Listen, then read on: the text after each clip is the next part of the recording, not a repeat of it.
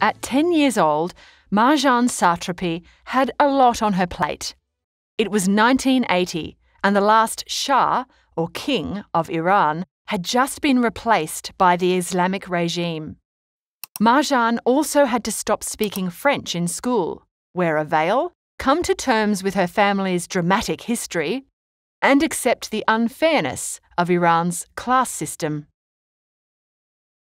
That's a lot to deal with. Let's rewind a little. As a very young child, Marjane already sensed that the world needed fixing. She even wanted to become a prophet at one point. God seemed to embrace the idea. When her parents and countrymen started protesting against the Shah in the late 1970s, the spirit of revolution filled Marjane's brave little heart. She devoured picture books and comics about major revolutions and the big ideas that sparked them. Marjane loved the fact that Karl Marx, the father of communism, looked like God, only with curlier hair. It was confusing, though, when Marjane's schoolbook said that the Shah had been chosen by God. So Marjane's father set the record straight. The Shah was not chosen by God. He was the son of a soldier named Reza. But that's not all. The emperor that Reza toppled back in the 1920s was Marjane's great-grandfather. Royal ancestry. Cool. But Reza's actions created terrible hardship for Marjane's family. For one, her grandfather, the prince, was imprisoned for his communist beliefs. Her grandma said it was all true. She remembered visiting him in prison. But this was a painful memory. Because of this, Marjane's family was glad that the Shah was being overthrown.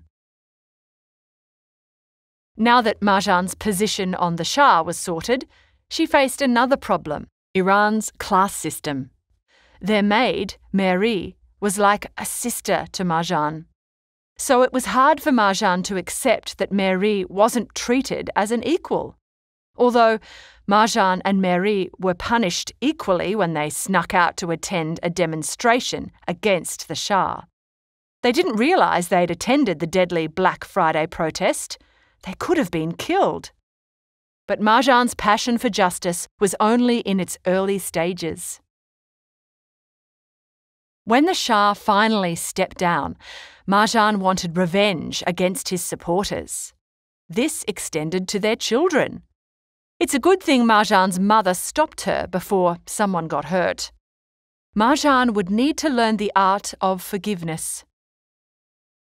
But forgiveness is complicated, even for Marjane's mother. One day, some old family friends came to visit. Until recently, they had been political prisoners under the Shah because of their communist beliefs. When they described the torture and brutal killings in the prison, Marjane's mother cried out for revenge. Hang on, didn't she just tell Marjane that revenge was off the menu?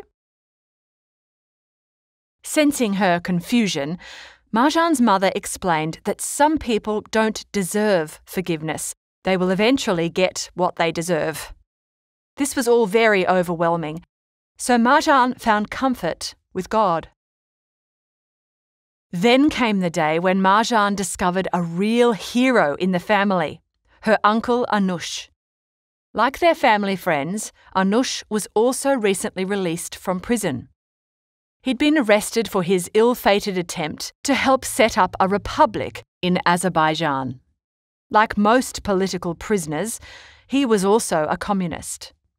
He impressed Marjane to the moon and back. She absolutely loved her uncle Anush.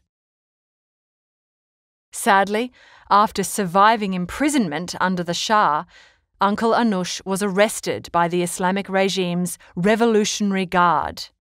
Marjane was the one family member he asked to see before they executed him. After this tearful and traumatic goodbye, Marjane was furious with God. Along with the regime's crackdown on dangerous thinkers, big cultural changes were enforced. One of the most visible changes was the way people dressed. It was declared that all women must wear the veil in public, and men were banned from wearing short sleeves and ties. When the Satrapis went out to rally against the strict new rules, the Revolutionary Guards attacked the protesters. Welcome to the new normal. Before Iran's borders closed, the Satrapis took a wonderful family holiday to Spain and Italy. It was one of the best times they ever had as a family. But they returned to a rude shock. Iran was now at war with Iraq. When Iraqi jets attacked Iran's capital, Tehran, Marjane expected Iran to showcase its strength. But Iran's fighter pilots were now political prisoners after a failed military takeover. Iran was vulnerable. Luckily, the fighter pilots struck a deal with the regime's leaders. Release us, play the national anthem on TV, and we'll fight the Iraqis. Since Iran's national anthem had been banned and replaced with an Islamic hymn, the Satrapis were shocked to hear it on TV. Their national pride swelled even more when they heard that 140 Iranian jets had bombed Baghdad, Iraq's capital. Take that, Saddam! But Iran's losses were heavy. The fact that the dead soldiers were hailed as heroes did not relieve the suffering of their grieving families. Marjane realised that it was better to have a living father than a dead hero. As the war with Iraq intensified, people fled southern Iran and descended on Tehran. Resources were squeezed and people squabbled in supermarkets. Marjane even overheard some ladies complaining that the southern refugee women might steal their husbands. Marjane's school insisted on carrying out religious mourning rituals in assembly. This included breast-beating funeral marches, which Marjane thought were hilarious. When the headmistress called the parents in to discuss modesty and discipline, Marjane's father told her to shave her moustache. Like father, like daughter. What wasn't so funny was that teenage boys from poorer neighbourhoods were being brainwashed into joining the army. They were told they would enter paradise with all its riches and women if they died in battle. The boys joined the army in droves, only to die wearing fake keys to paradise around their necks. It was a different story for the boys from Marjane's nice, middle-class neighbourhood. They were enjoying their youth and having punk-themed parties. This was the start of Marjane's love affair with punk rock. Meanwhile, the war with Iraq raged on. When the Iraqi jets bombed Tehran, the basement of the Satrapi's apartment building became a bomb shelter.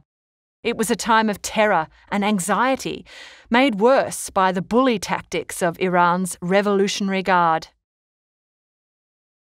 One night, the Satrapis had to pour all their wine down the toilet because Revolutionary Guards had followed them home. It turned out they only wanted a bribe, but that was a very close call. The regime was becoming tyrannical, rounding up and executing people who opposed it. The war with Iraq had also cost 1 million lives, and Iran's regime seemed to be deliberately prolonging it. The stress of it all was getting to Marjane. She was heading for puberty and embracing her rebellious side. She cut class to hang out with older girls, started arguing with her mum, spent more time alone, and took up smoking. Goodbye, baby Margie. Hello, Marjane, the punk rebel. By 1982, Iran's war against its own people had become a bigger issue than its war with Iraq. Border closures separated families and broke many hearts.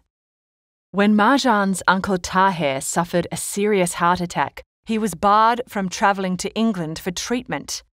He died without having his last wish to see his eldest son, who'd been sent to Holland for his safety.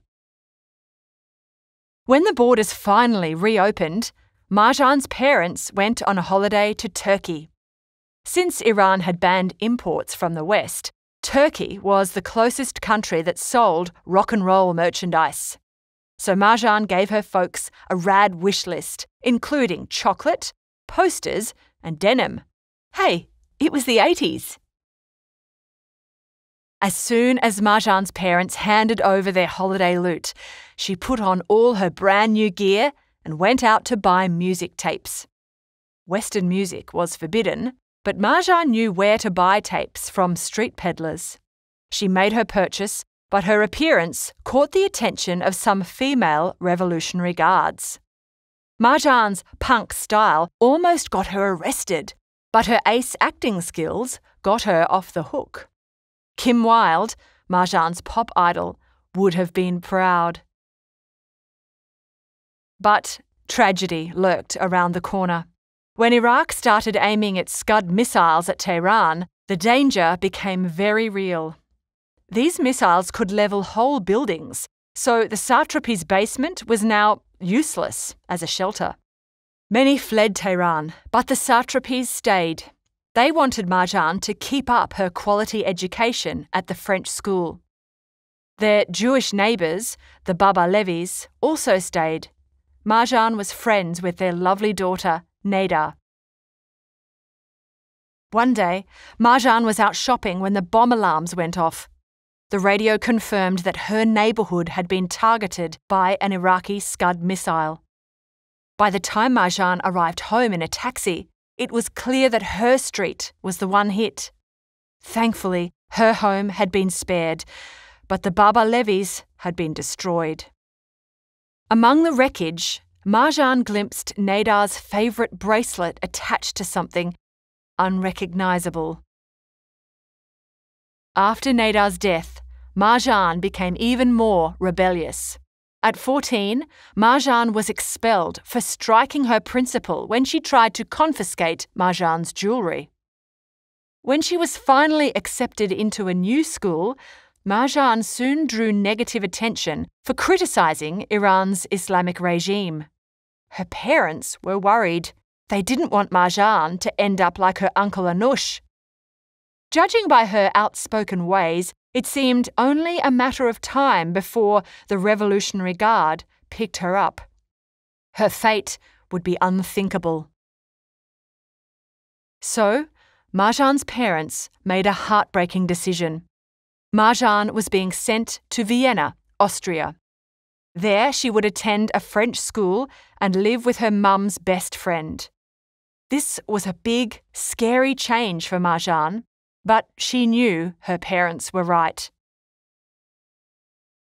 After tearful goodbyes to her friends and a long cuddle with her grandma, Marjane was all set for her new journey.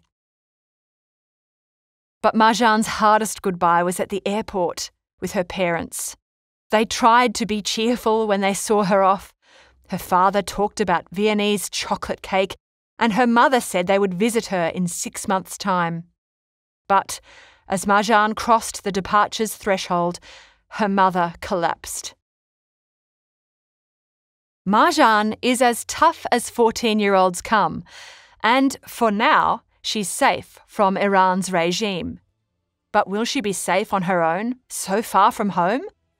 Stick around for Volume 2 to find out.